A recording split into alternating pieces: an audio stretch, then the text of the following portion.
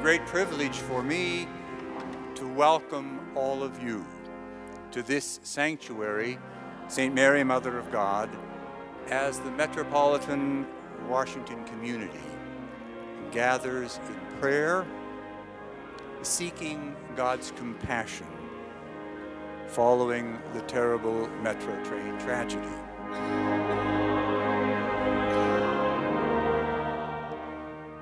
We also welcome all the Metro employees, the first responders, the leaders of the police and firefighters who have worked so valiantly this week. Well, I was just really proud to be in the same sanctuary with them, and because this is what they do every day. And a lot of times it's not reported on the news, but you know, they're in the business of saving lives 24/7. So it was really a privilege to sit, you know, across the aisle from them.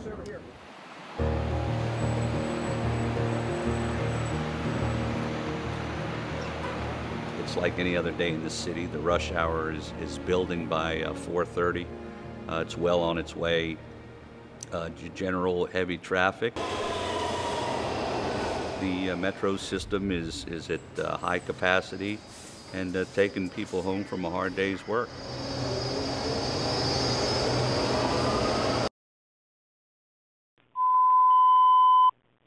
Local alarm engines 22, 14, 24, 11, and 17. Trucks 11 and 6, Battalion 4, Battalion Chief of Special Ops, Battalion 6, Rescue Squad 2, Ambulance 20, Medic 17, EMS 4, and a safety officer respond for a train derailment at Tacoma Metro Station, 301 Cedar Street, Northwest. There has been a deadly commuter train collision in Northeast Washington, D.C. This is CNN breaking news. 2 D.C. Metro trains have collided within the past hour, this occurring during rush hour. This scene is really dramatic and it is frightening in many ways. We stopped and then felt like an explosion. We were hit at what seemed like full speed by the train behind us. I realized this was going to be a major incident, or at least thought it would be, by the dispatch. Not often do you have the description that the train has been derailed.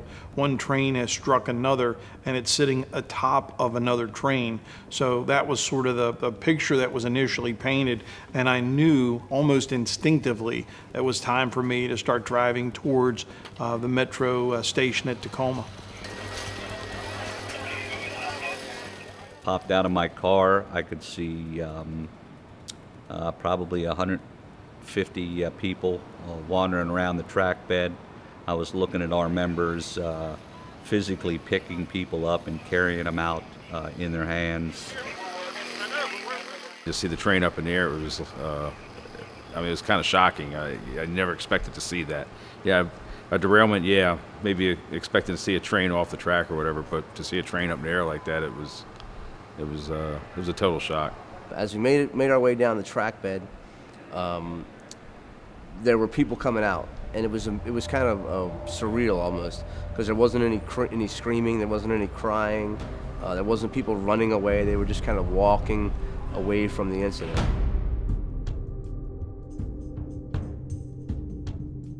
It really didn't take that long to get in service.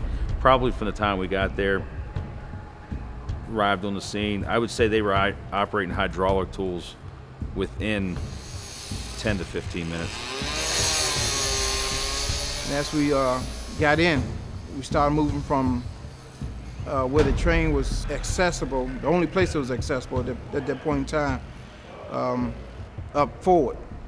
And at that time, we just started walking people out, putting them on the side. Anybody that was able to walk was telling them to walk up to the end of the fence so they can be better treated.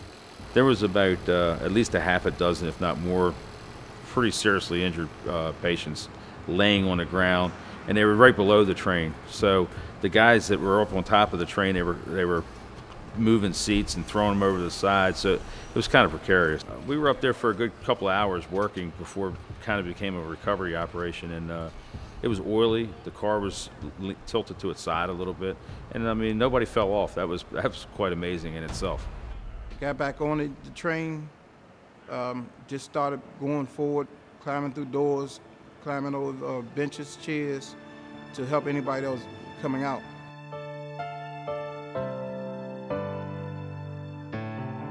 Once I got there, it was a horrific scene. It was something that I was not expecting. When you have people that's fear, when something happens and they fear of dying, and you have, am I going to die? What can you say to a person if they say, am I going to die? You just have to be there. That human side, not your professional side, it has to blend. Everybody just looked, as far as the patients were concerned, the victims, just in a state of shock.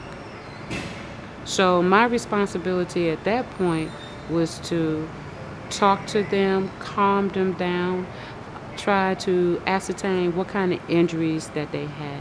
We saw a lady who had, her leg was partially amputated, her arm was partially amputated, and she had a hole in the left side of her chest. She had like tissue coming out of her chest. Engine 9's crew, with paramedic Williams at the lead, went ahead, they bagged her, they treated her, they gave her an IV, they spoke to her, and they kept her alive long enough while we were waiting for a transport to be arranged. I also had a young man at the age of about 15 who had a double femur fracture, and I put him in a splinting device and stretched his leg out on the hair traction splint and to help relieve the pain. Then there was a 15-year-old girl who was sitting, like laying next to her, along with a guy that was laying next to her. And I was like, can you get up? You know, she's like, no. And I said, well, why? What's hurt? She's like, she had debris. There was debris everywhere. And she's like, my leg is stuck in the fence. So we looked down, and we got bolt cutters. Somebody came over with bolt cutters after we realized her foot was like embedded into the fence. I've been to car accidents where people are trapped and it takes us a long time to get them out just because of the way they're trapped, but nothing this bad. Oh, I'd never seen anything like this before. I mean, we practice for it, you drill for it, but nobody ever thinks that it's gonna happen. But I mean, everything went according to like what we've practiced, like the incident command system, and everybody just kind of like fell into their job, which made it a little easier and like made it flow a little better. Patients were boarded and collared, injuries were dressed, vital signs were taken, and victims were quickly placed inside of units and on their way to the emergency rooms. Since 9/11, this department has committed a tremendous amount of resources and time and energy on preparing for the big one, whatever the big one looks like. Looking at that, how much damage there was, and then again to realize how many people we actually moved. I realized that when we transported like 70 or 80 people, I think that everybody who left the train survived. I tracked down all my patients from that incident because it was, I went to talk to Amanda. I just spoke to her yesterday. I talked to the young man who with a double femur fracture. It wasn't bilateral, it was just one leg that was a double femur fracture. And I talked to him as well. He was doing all right. Amanda she's very banged up, but it's amazing she survived. These responders were absolutely focused on moving ahead. It's not like they didn't know that the Metrorail system runs on 750 volts and it'll kill the first person that touches the rail. They absolutely knew that. But they also absolutely know that there was a tremendous amount to risk and there was a tremendous opportunity to save, and that's what moved them forward in spite of those risks.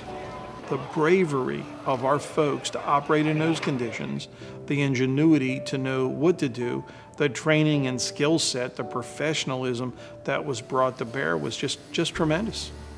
We did what we were trained to do, and I think that we did it well, but you cannot walk away from a situation like that and not feel something, not feel a sense of that this is a very tragic thing that happened, and it sticks with you throughout your career.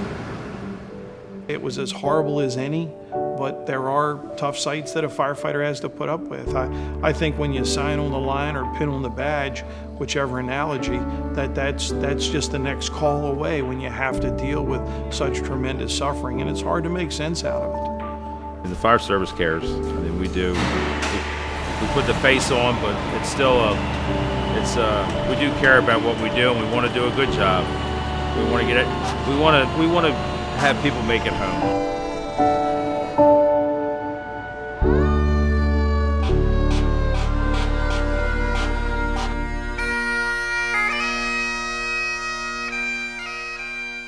We pray for all those who have suffered in this terrible tragedy, most especially for those who have died. Lavonda King, Veronica Dubose. I was there in remembrance of what happened. I'm sympathetic truly because of what happened. Cameron Williams, Ana Fernandez, Janice McMillan. While we're sitting in the prayer service, it just felt like, that it felt good to actually show support for the families. That felt kind of good to show support, but I got chills. Mary Doolittle, Ann Worley, Major General David F. Worley Jr., Dennis Hawkins.